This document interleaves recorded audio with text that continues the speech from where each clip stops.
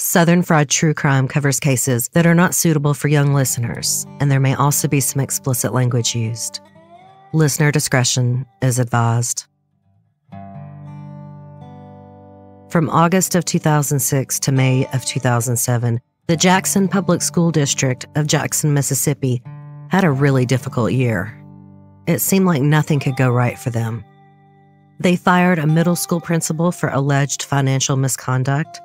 Then, that fired middle school principal turned around and accused the superintendent of sexual harassment. A high school teacher was arrested for possessing a jaw-dropping amount of cocaine. And an elementary school teacher was convicted of killing her husband. I can only imagine the rumor mills during this time. Students probably whispered to each other, "Was it your teacher arrested for cocaine? Or was yours convicted of murder?" The Jackson community probably thought nothing could make that school year any stranger. But they were wrong.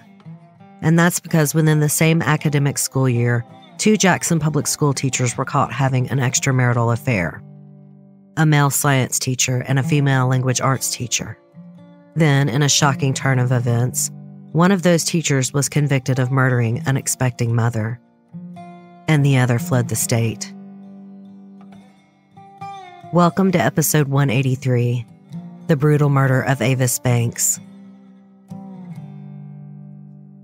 Late November in Mississippi isn't like autumn in the North or even other parts of the South. The weather is only starting to feel crisp, with the days in the high 50s and 60s and the lows at night in the 40s. But the leaves have already changed, so if you want to see the gorgeous colors of autumn in Mississippi, you need to visit in late October to early November. In this part of the South, Friday nights are for football and Saturday mornings are for raking leaves. On a Wednesday, the week after Thanksgiving in 2006, it was one of those perfect days when the temperature had risen to the 70s that day, and by dusk, there still wasn't much of a chill in the air. A young, expectant mother named Avis had gotten off of work and was headed home. In her 5th month, Avis was tired. She had called her fiancé, Keon, who was a teacher and basketball coach, to see what he wanted to do for dinner. Since he was at basketball practice late and Avis was tired, he said he would pick up some takeout dinner for the couple when practice ended. Avis pulled her car in the driveway and used the automatic garage door opener to get in the house.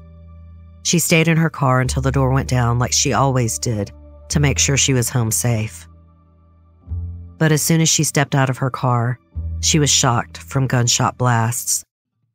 It happened so fast that Avis was found with her keys still in her hand. She may have never even known who shot her, but they knew her. Avis Marie Banks was born on August 18, 1979 to parents Deborah and Frederick of Vicksburg, Mississippi. She also had 2 sisters.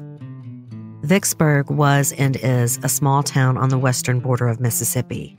It has a population of about 20,000 people, and it also has a ton of Civil War museums and landmarks. Which makes sense.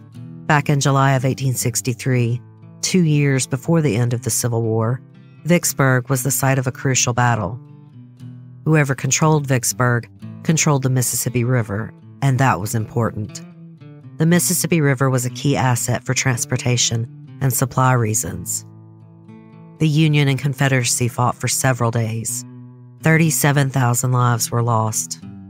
Eventually, the Union won, which was a big deal. With this victory at Vicksburg, the Union might have ended the entire Civil War. Lincoln even wrote a letter to a general indicating as much. All they had to do was take out General Robert E. Lee's army at the Potomac River in Maryland that same month. But Lee's army escaped, and the war went on for 2 more years. But let's get out of the 1860s and move back into the 1980s and 90s, because Vicksburg isn't just a Civil War town, it's also where a young Miss Avis Banks grew up. Avis was a quiet, soft-spoken, and gentle young woman, the textbook definition of an introvert. She kept to herself and preferred staying in to going out. But when she did socialize, people remembered her as being kind and sweet. The one thing everyone knew about her Avis loved children. In 1997, she graduated from Warren Central High School in Vicksburg. Then she went 45 miles south to attend Alcorn State University in Claiborne County, Mississippi. There, she earned her bachelor's degree in early childhood development in 2002. Avis hoped to launch her own daycare one day. Her father, Frederick Banks, told the Clarion Ledger that he and Avis had even looked at a few potential daycare buildings together, but she needed more time before committing to a lease. In 2004, 25-year-old Avis was living in her hometown of Vicksburg, Mississippi, when she met 29-year-old Keon Pittman. They crossed paths while working out at their gym. Avis was immediately smitten with Keon. He was confident, charming, handsome, and he knew all the right things to say. Plus, Keon and Avis had a lot in common. Keon had also attended Alcorn State University. And he, like Avis, loved kids. He had gotten his bachelor's degree in education. Keon and Avis felt like a match made in heaven, two like-minded individuals who would devote themselves to improving children's lives. A year after Avis and Keon began dating, in 2005, Keon got a new job. He was to be the 6th grade science teacher and basketball coach at Chastain Middle School. It was 47 miles east of Vicksburg in Jackson, Mississippi. So Keon and Avis, who were still going strong, moved to Jackson together. They got an apartment, they found a church, and Avis was hired at a local child care called Bright Horizon Daycare. Avis and Keon looked like they were doing really well. Her new daycare loved her. Her boss told the Clarion Ledger that she was a wonderful employee. And Keon was having a great time teaching and coaching at Chastain Middle School. And, to help with money, Keon had taken a part-time job as a bartender at the local Mexican restaurant. In Avis's parents' eyes, this was a green flag, a sign that Keon would do whatever it took to make sure that Avis was financially secure. Her father, Frederick Banks, told Snapped he was a very good provider. So in June of 2006, when Avis became pregnant, it might have felt a little bit like fate rather than an accident. Sure, Avis and Keon weren't planning for a baby, but they would have gotten there eventually, right? Maybe this was just one of life's little blessings happening a bit earlier than expected. But Avis's parents struggled to see it that way. They were Christian folk who didn't want their grandchild to be born out of wedlock. Avis's dad said that she was going to make it right by marrying Keon. And so, Keon and Avis became engaged. They planned their wedding for January of 2007. Their new child would be born sometime around March that year. It wasn't quite a shotgun wedding, but it was close. And as a result, Avis's parents were pretty worried that Keon was going to get cold feet. Her mother, Deborah Banks, told Snapped, "We knew that Avis wanted to be married to him, but I don't think he really wanted to be married yet." Regardless, it seemed like her parents' concerns might have been misplaced. After all, Keon was excited to be a husband and father. He was thrilled when they found out that Avis was having a little boy. And he was even more excited to help pick out his unborn son's new name, Keelan. Keon was adamant that he didn't want to raise his child in an apartment, so he and Avis bought a nice house in Ridgeland, which is a suburb of Jackson. It was only a 20-minute drive from Chastain where he worked. On Wednesday, November 29th of 2006, Keon and Avis had been dating for over 2 years. Their wedding was 2 months away, and both of them were very busy. For Keon, the fall semester was winding down. With winter break just around the corner, the kids were getting squirrely in the classroom. As for Avis, she was 5 months pregnant and planning a wedding. Plus Thanksgiving was the week before. And Avis's parents had come over that Sunday to help her put up Christmas decorations. So, on this particular Wednesday, Avis was exhausted. The Thanksgiving holiday had worn her out. They had traveled to Houston, Texas for Thanksgiving Day, and then back to Picayune, Mississippi that weekend for another family get-together. And she had worked late that day. She was just then heading home at 5:15 p.m. On the way, Avis called Keon. He was also going to be home late because he had to coach the boys' basketball practice. During this conversation, Avis and Keon decided they weren't up to cooking dinner that night. Keon promised he would grab some food on the way home, but he couldn't talk to Avis for long. Basketball practice was starting. At about 5:45 p.m., Avis pulled her late model Honda Accord into her driveway and grabbed the mail, just like normal. Her house was lit up with Christmas lights. Then she opened the garage and parked inside it, just like normal. She turned off the car and used the remote to close the garage door. As an extra safety precaution and the final part of her coming home routine, Avis waited to get out of her vehicle until the garage door was completely shut, just like normal. But when Avis got out of her car, she was ambushed. Her attacker shot her 4 times with a handgun. The first bullet hit Avis's thigh, incapacitating her. Then, 3 additional shots were unloaded into Avis's body at close range. The final shot was delivered execution style to the back of Avis's head. She never had a chance to defend herself. Even though the unknown attacker had shot Avis Banks 4 times, they weren't done yet. Next, they pulled out a knife and stabbed her body numerous times. The last wound was a vicious slash across Avis's throat. Then, they left. Avis's body went undiscovered for 3 hours. At 8:45 p.m., Keon came home from basketball practice, and that's when he opened the garage door to a nightmarish scene straight out of a horror film. When 31-year-old Keon Pittman walked into his garage at 8:45 that night, he probably couldn't believe his eyes. His fiancée, who was also the mother of his unborn child, 27-year-old Avis Banks, had been murdered, and it was brutal. Avis lay in a pool of blood on the garage floor next to her Honda. She was wearing her work scrubs and a jacket. Her car keys were still clutched in her hand. Scattered on the floor around her arms and purse was the mail she had just retrieved from the mailbox. Keon, who was undoubtedly in shock, said he ran to Avis's body and shook her, trying to rouse her. Frantic, he said he kissed Avis's cold lips. And then he pulled out his cell phone, but he didn't call 911. Instead, he called a coworker from Chastain Middle School, a 25-year-old cheerleading coach and language arts teacher named Carla Hughes. When Keon called, Carla was already on the phone with her mother, Linda. Carla had called her mom after finishing up with her evening jog at around 8:30 p.m. Now, she was cooling down and chit-chatting with Linda. Carla put Linda on hold because Keon was calling her. When Carla spoke to Keon, he explained everything, and he asked Carla to come over. Carla switched back to the line with her mother and relayed the situation to her. Linda was immediately confused. Why was Keon calling Carla? Why did he want Carla to go to his house? A murder scene? Was he out of his mind? What Keon needed to do, Linda told her daughter, was call the police. She told Carla not to go to Keon's house. Carla switched to Keon's phone line and told him to call the police. But strangely, Keon still didn't call 911.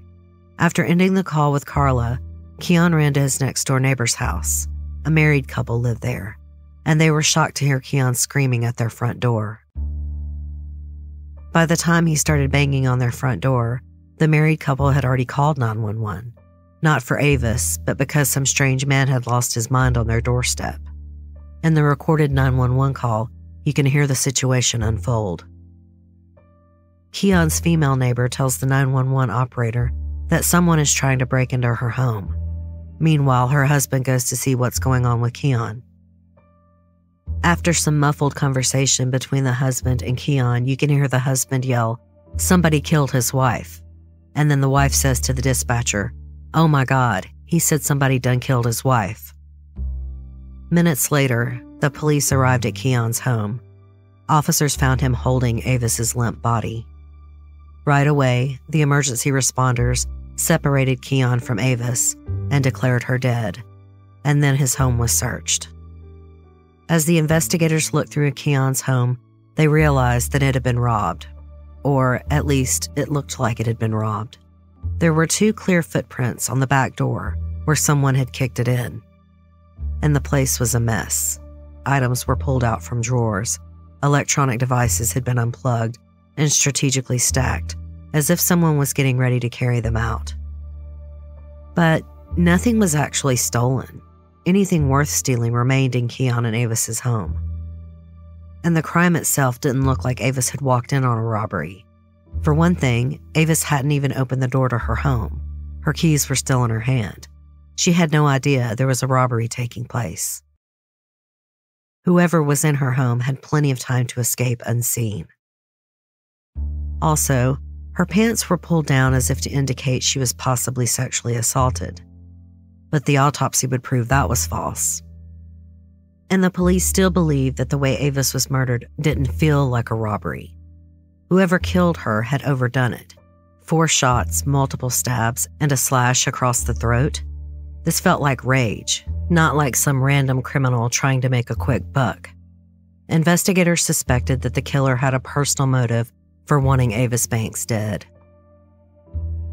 Detectives concluded that this burglary was staged to cover up the murder of Avis, and their first suspect for the killer was Keon. After all, his clothes were covered in blood when the officers arrived, and the shoe prints on the back door were the same size as Keon's feet, a men's size 8. Additionally, the officers also thought it was odd that Keon, who always parked outside and walked into the house through the front door, had opened the garage door that night.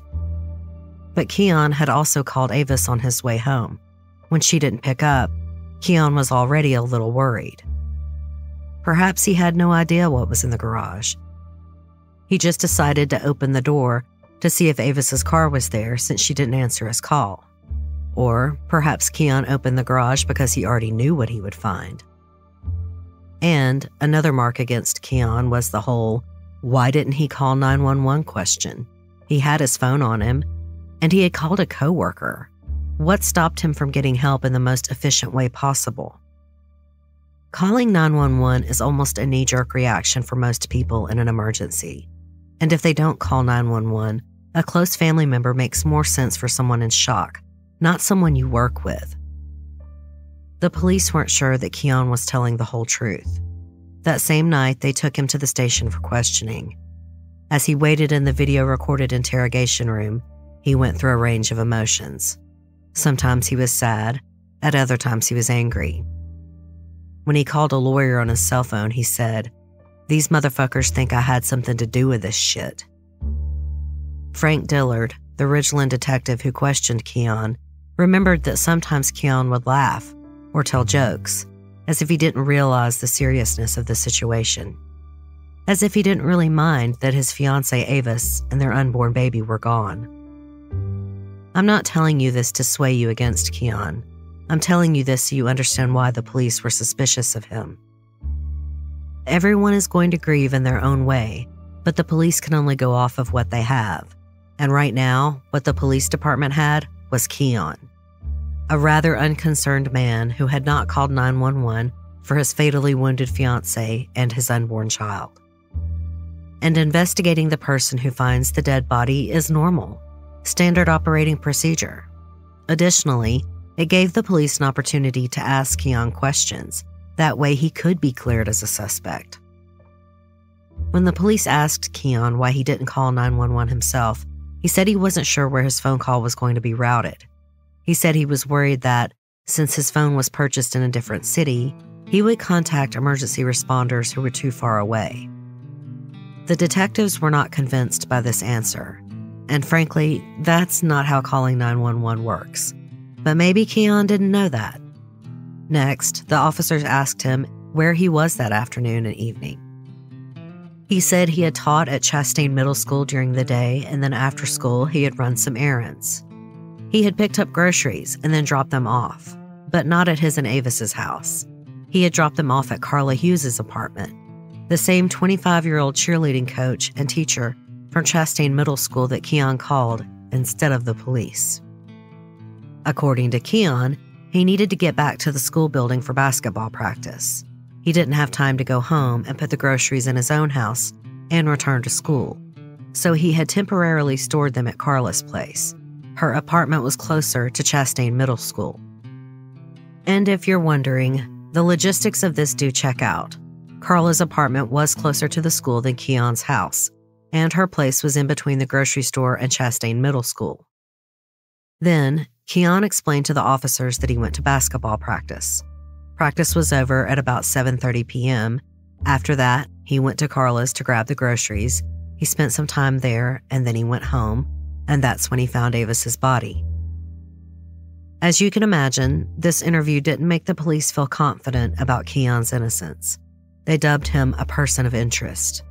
But after they did gunshot residue testing on his hands and confiscated his bloody clothing and shoes, they did let Keon leave the station without making an arrest.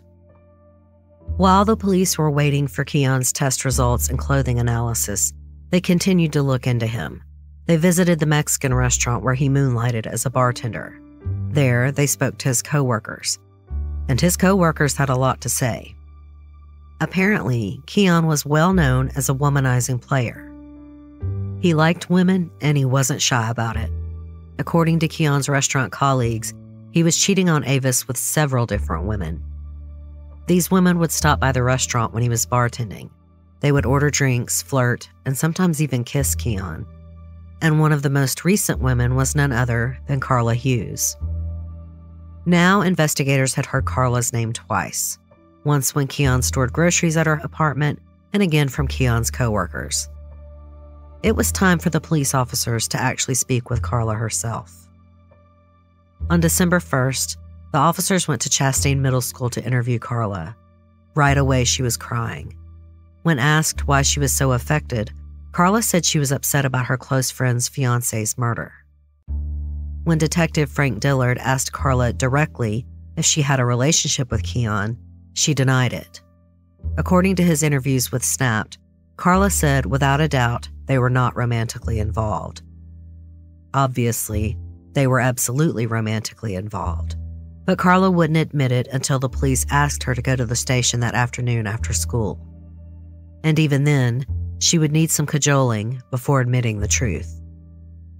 All throughout the second police interview, Carla kept reiterating, "He's not a boyfriend. He's just a friend who's a guy. Nothing sexual with him." She insisted that Avis knew who she was and knew about her and Keon's friendship. Carla said that Avis had even heard her and Keon chatting on the phone on multiple occasions. But when Detective Dillard sternly asked, "Were you two romantically involved? Don't lie to me about this," Carla changed her story. She said yes, she had been sexually involved with Keon. But now, Carla added, it wasn't serious. She said it was not a full-blown romantic love affair.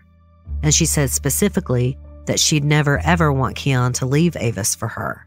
Their relationship hadn't been serious like that. It was, according to Carla, just sex. During this second round of questioning, Carla also explained where she was on November 29th.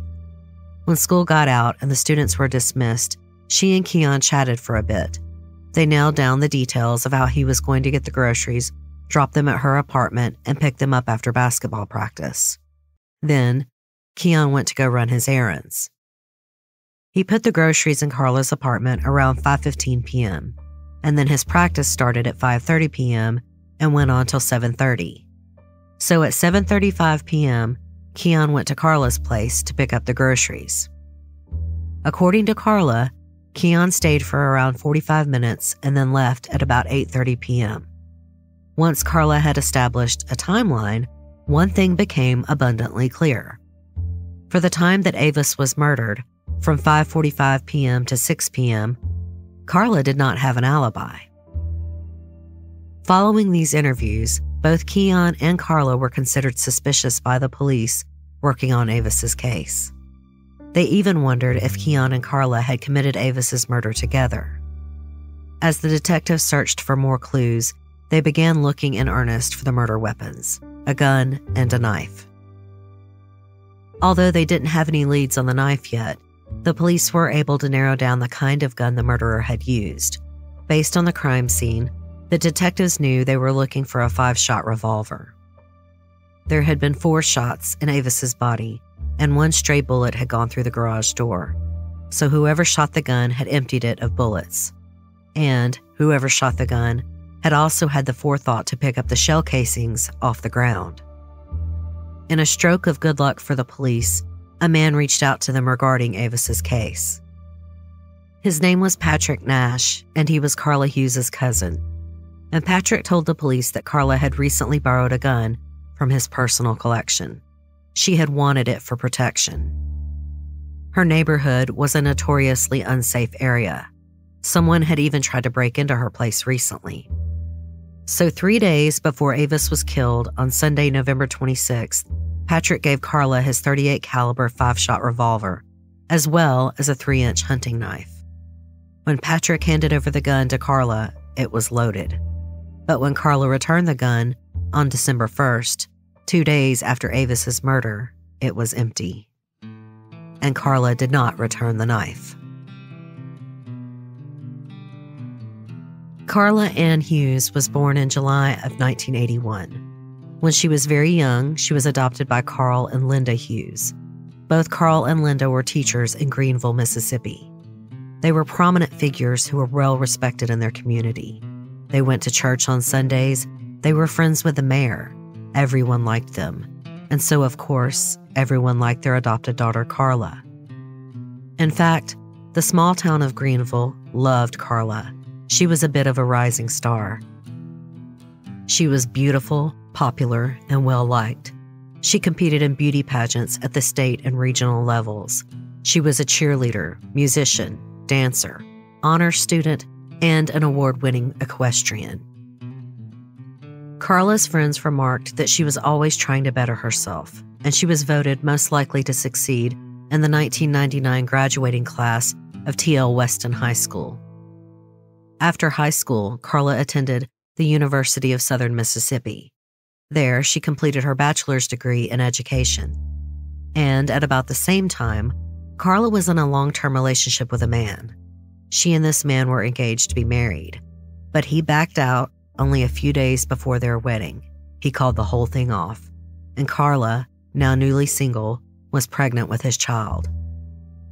When Carla's mother, Linda, spoke to Snapped, she said, "The father backing out of the situation was kind of disappointing, but we sucked it up like we always do when problems occur, and we moved on." Linda wasn't concerned about Carla being a single mom. She knew that Carla's tenacity and perseverance would pull through. If anyone could raise a child on their own, it was Carla. And not long after all this, Carla gave birth to a baby boy. After that, Carla went to Belhaven College for her master's degree in education. Then she started teaching kindergarten in Greenville around 2004. To no one's surprise, teaching went really well for Carla. She was great at it. A friend of hers said all the kids loved her, whether they were in her classroom or not. But Carla didn't stop there. She was determined for greatness. She enrolled at Delta State University and began studying for her education specialist degree. In case you don't know what that is, that's one of the highest academic achievements available for teachers. In the summer of 2006, Carla took a new teaching job in Jackson, Mississippi. She was going to work at Chastain Middle School, the same school where Keon Pittman worked. This career move wasn't a demotion for Carla. Nothing had gone wrong at her kindergarten position in Greenville or anything. Carla was just ready for a new challenge and better pay. And at Chastain Middle School, Carla could be a lead teacher. And they had also offered her a position as a cheerleading coach, which was extra money. Carla was elated. But since she was hired right before school started in August, she had to scramble to prepare for her new job. Carla's parents were happy to help their daughter out. They took care of her son while she found a place to live in Jackson, and that freed Carla up to look at a broader range of apartments. But since Carla couldn't be picky about her new place on such short notice, she accidentally rented an apartment in a rough neighborhood. Carla's mother said, "I was concerned about the safety, but school was about to start and she had to have somewhere to live."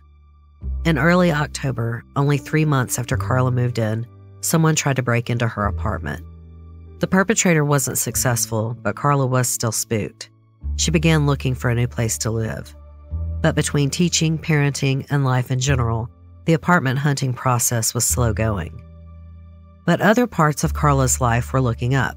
For instance, her new job was going very well. She loved working at Chastain Middle School, and her colleagues loved her too. One colleague in particular liked Carla a lot, and that was, of course, 6th grade science teacher Keon Pittman. Carla and Keon met in August of 2006 when the Chastain Middle School year began. The two teachers bonded quickly, and soon after they connected at Chastain, Carla began hanging out at the Mexican restaurant where Keon worked part-time. They would speak for hours and hours about school, about home, and about life. As Keon and Carla's friendship grew, they began spending more and more time together. Once, Keon even visited Carla's family in Greenville. It wasn't a long visit. Her dad, Carl, remembered that he only spoke to Keon for about 2 minutes, just enough time for Carla to introduce her friend before they skedaddled. We're not sure exactly the date when Carla and Keon's relationship became sexual, but Carla indicated that it was fairly early on. They would have sex 2 or 3 times a week, and they weren't exactly careful about hiding it. The two lovers were definitely caught up in their passionate affair. On 3 occasions, Keon and Carla waited until Avis wasn't home, and then they had sex in Avis's house. And that wasn't the only time Keon and Carla risked exposing their affair. They passed each other love notes in school, using students to ferry the messages down the hallways. They spoke to each other during the school day. They called each other almost daily, and they texted constantly. According to Keon, Carla would tell her friends that he was her future husband. Keep in mind, Carla was fully aware that Keon was engaged to another woman, but for whatever reason, that didn't seem to bother her. I don't place 100% of the blame on Carla for that. You never know what line of BS Keon was feeding her about his relationship with Avis. Meanwhile, Avis had no idea about Carla. She thought Carla was merely one of Keon's many co-workers. Avis and Carla only ever met in passing once or twice. Occasionally, Keon would be on the phone with Carla in Avis's presence, but as far as we can tell, Avis never witnessed anything between Keon and Carla that would make her suspicious. And if you find yourself judging Avis just a little, thinking, how could she not know? I would encourage you to stop. Avis loved Keon. He was her actual future husband, the father of her child. She trusted him. And you'd be surprised what you can get away with when someone trusts you. As the police looked deeper and deeper into Carla, they became more and more suspicious of her motives. Sure, she had said the relationship between her and Keon was just sex, but was she telling the truth? Was she more enamored with Keon than she had let on? Could she have wanted Avis dead? The police knew they couldn't trust Carla, especially since she had lied to them about the nature of her and Keon's relationship, saying it wasn't romantic when it definitely was. And then there was the second lie that Carla had told. Because she hadn't just lied about her relationship with Keon, she had also lied about having access to a gun. During Carla's second police interview, when she had finally admitted to the affair with Keon, she had also told the police she didn't own a gun. When they prompted Carla again, asking if she had access to a firearm, she said no, she most certainly did not. She even went on to explain that her father had many guns, but she didn't. But as we know, Carla was lying. She had had her cousin's gun during the time when Avis was murdered, and she had his hunting knife too. And when she returned the 5-shot revolver to her cousin after Avis was killed, the previously loaded gun was now empty. Carla told her cousin that she had done some target practice. That's why the bullets were gone. But the cousin had gone to the police anyway. Thank God for people who do the right thing, regardless of who it might implicate. Later, in court, it would come to light that when Carla's family approached her and asked, hey, was Cousin Patrick's gun involved in Avis's murder? Carla allegedly just looked down and shrugged. The police took Carla's cousin's gun for testing.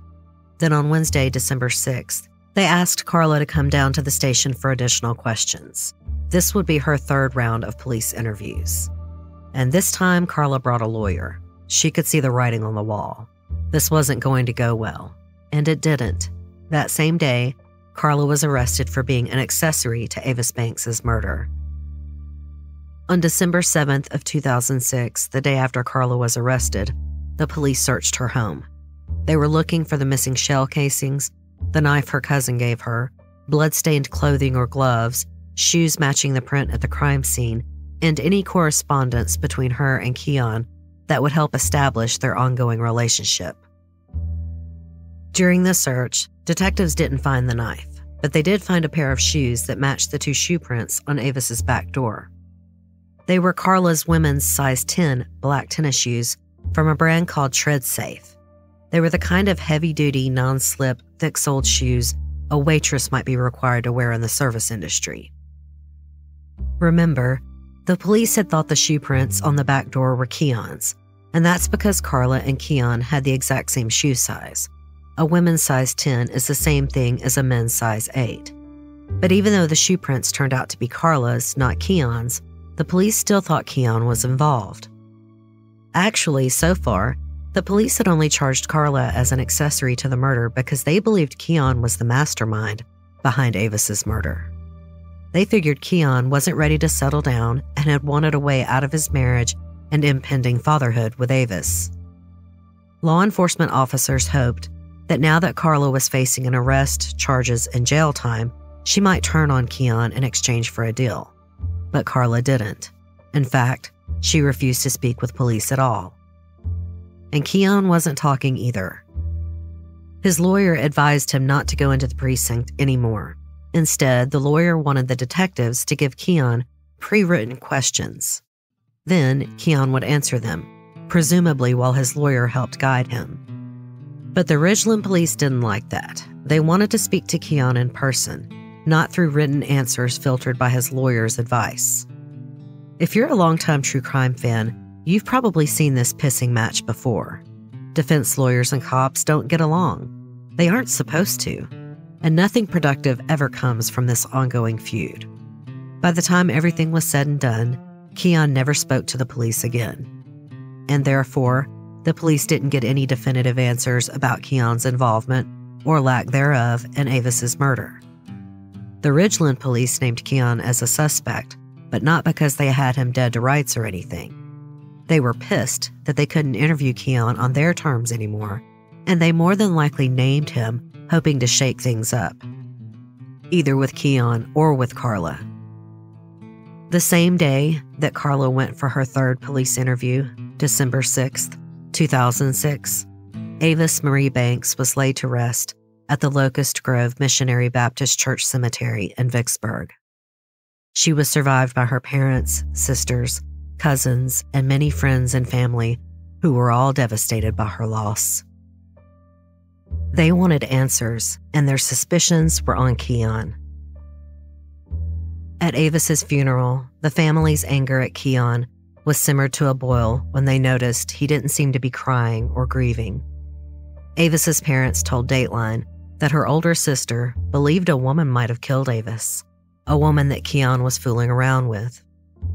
The sister became enraged and was about to go after Keon physically, but was stopped by another family member. Other folks in Avis's family grew angry, and the scene became so heated that the police who were on hand had to escort Keon out of the funeral home with a coat over his head.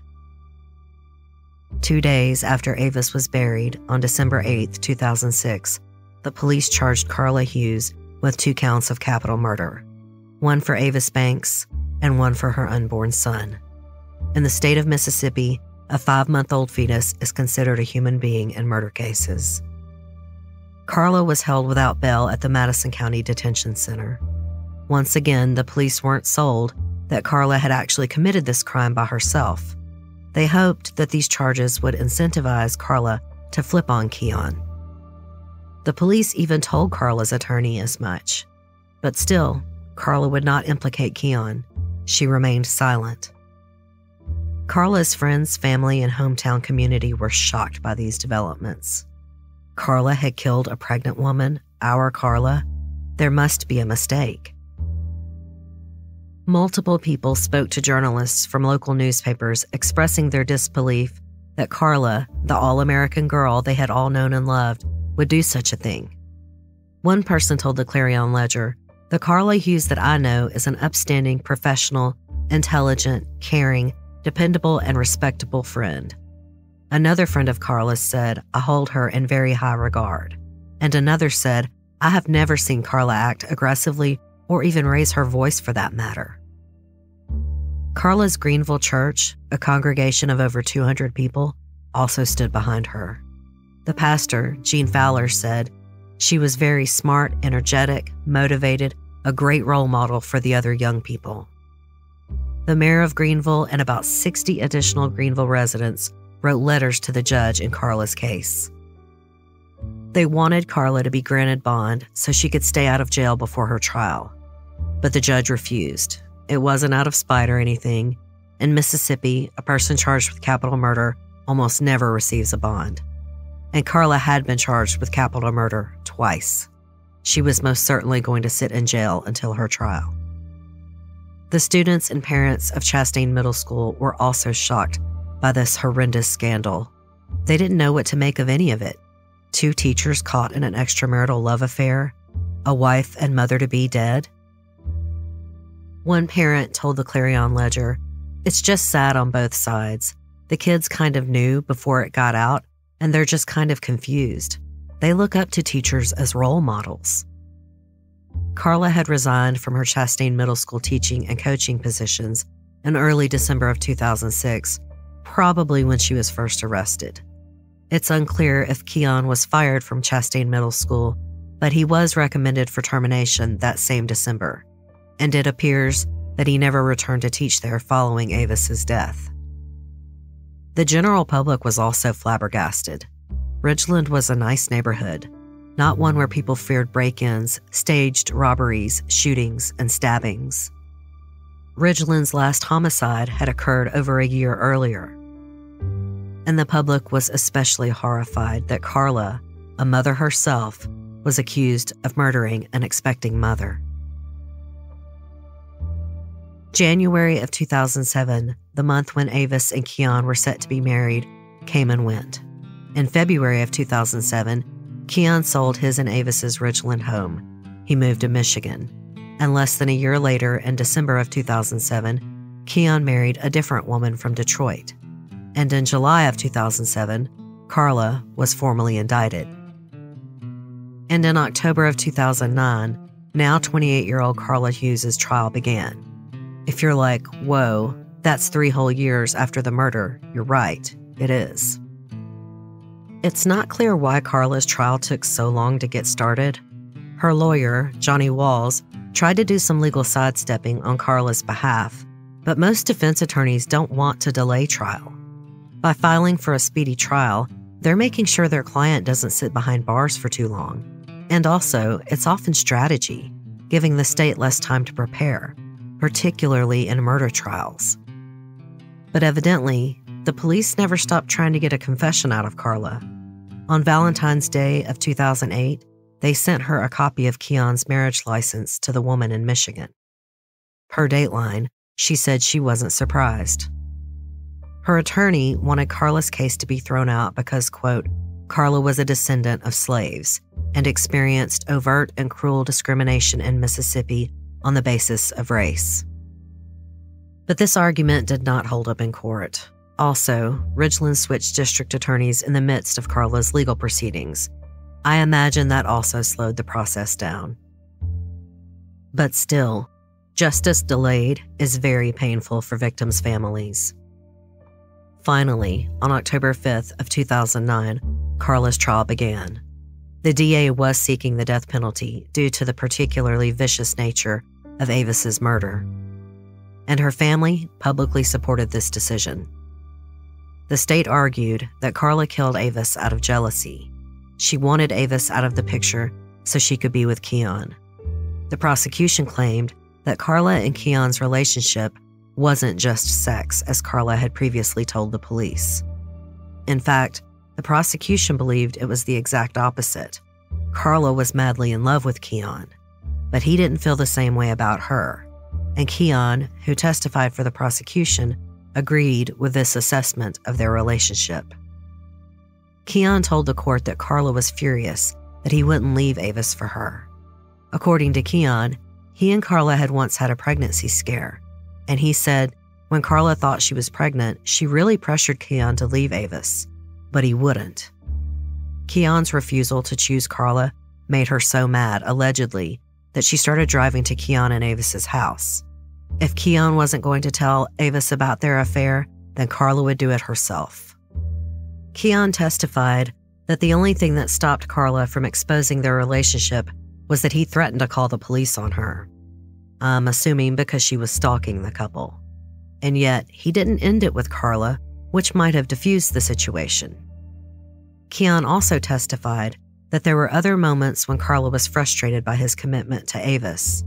For example, the week before Avis was murdered, Keon and Avis traveled to see family in Picayune, Mississippi for Thanksgiving, the Saturday after Thanksgiving. And then Keon and Carla met up at a Picayune hotel. According to Keon, Carla begged him to stay at the hotel with her for longer and longer, but he couldn't stay too late because he was in town to see family. Carla allegedly was put out by this, and their date ended poorly. The next day, Carla told Keon that, quote, "From this point on, some things are going to change." Then, she borrowed her cousin's gun and hunting knife. And 4 days later, Avis was dead. The prosecution proposed that Carla had snapped, completely lost it. The prosecution insinuated that perhaps Carla's previous failed engagement, back when her fiancé and father of her child left her just days before their wedding, had made Keon's consistent rejection especially hurtful. And they painted Keon as a sympathetic, grieving widower.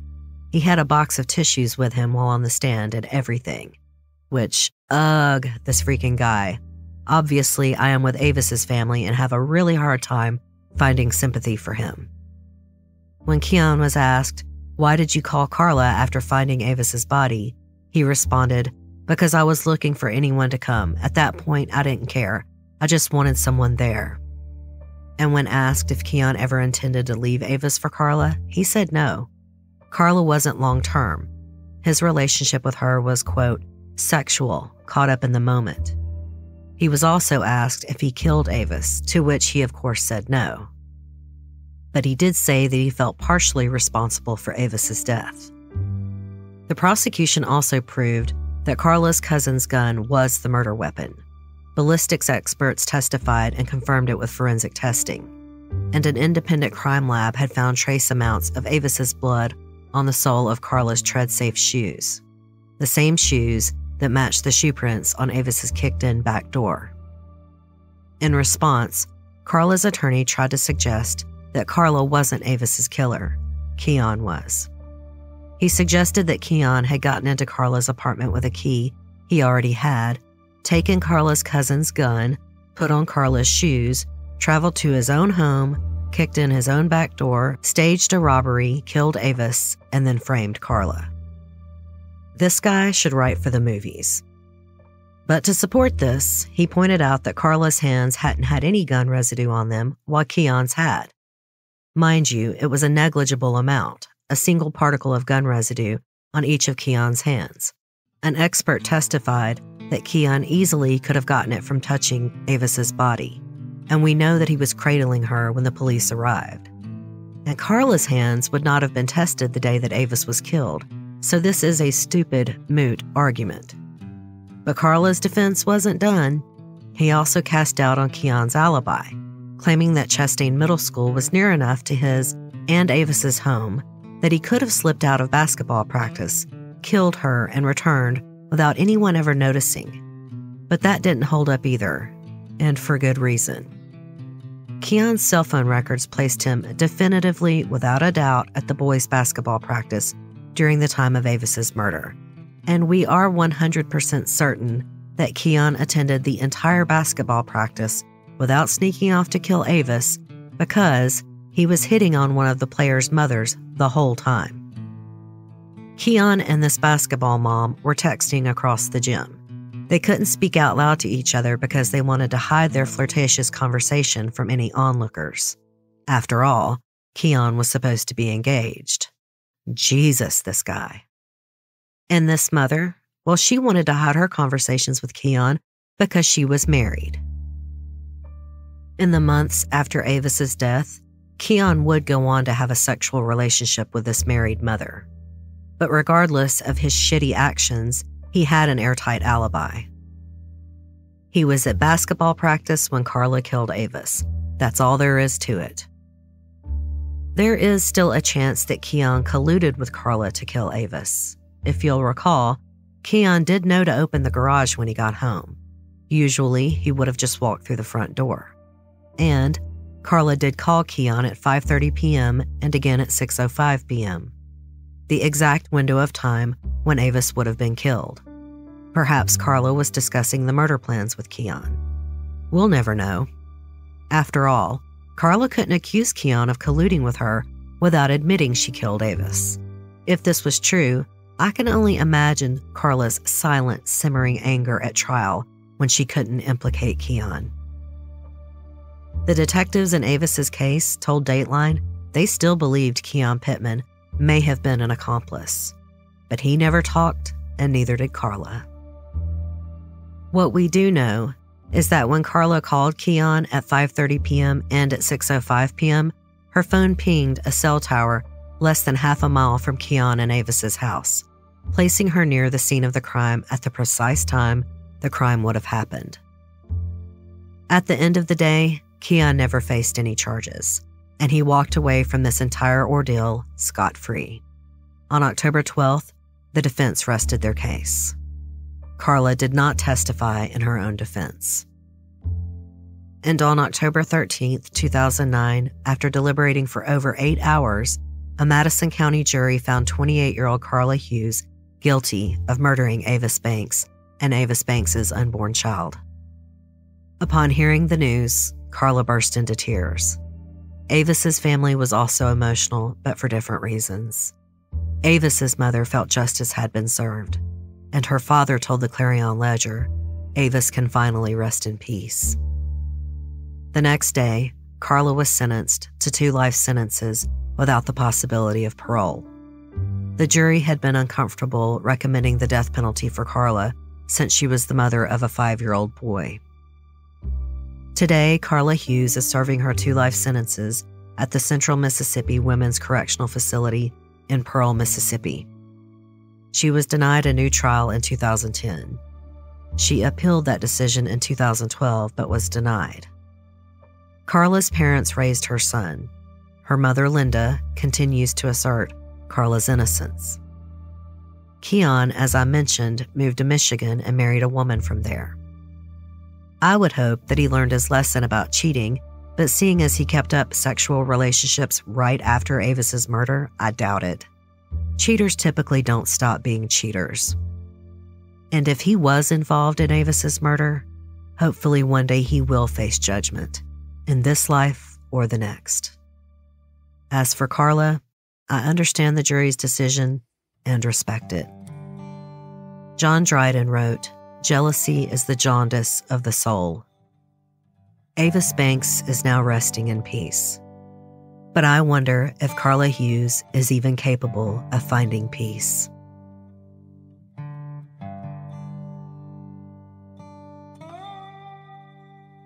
Southern Fried True Crime is hosted and produced by me, Erica Kelley. Today's episode was researched and written by Andrea Marshbank, with additional writing by myself, and of course, all editorial opinions are my own. Southern Fried's original music is by Rob Harrison of Gamma Radio, and the original graphic art is by Coley Horner. Today's episode was edited and mixed by Brandon Schexnayder of Southern Gothic and Erica Kelley. Thank you to Denita, Melissa, and others for suggesting today's case. If you have any case suggestions, please go to my website and click on the Listener Suggestion tab or email sftcresearch@gmail.com. You'll get lost in a sea of emails if you send it to my main address, so this is the best way for me to get those little-known cases y'all always send me. Please remember that I do not accept suggestions on social media private messages. With 3 platforms to manage, that is very overwhelming for me. I hope you understand. But please come join our Facebook group, Southern Fried True Crime Fans Discussion Group, where we swap recipes, worship Dolly Parton, and share memes. I much prefer spending my social media time in our lovely group. We do, of course, discuss true crime, not just Southern fried, but all kinds, but it is still very much a Southern lifestyle group. Our group is a safe and fun corner of Facebook, and by God, we mean it when we say no shit asses allowed. It's not just a motto, it's how we run the group. If you enjoyed today's show, don't forget to subscribe and please tell a friend or rate and review on iTunes. I'm also on all large platforms like iHeart, Stitcher, Spotify, and now Amazon, Audible, and YouTube. Until next time, thanks so much for listening. Y'all take care.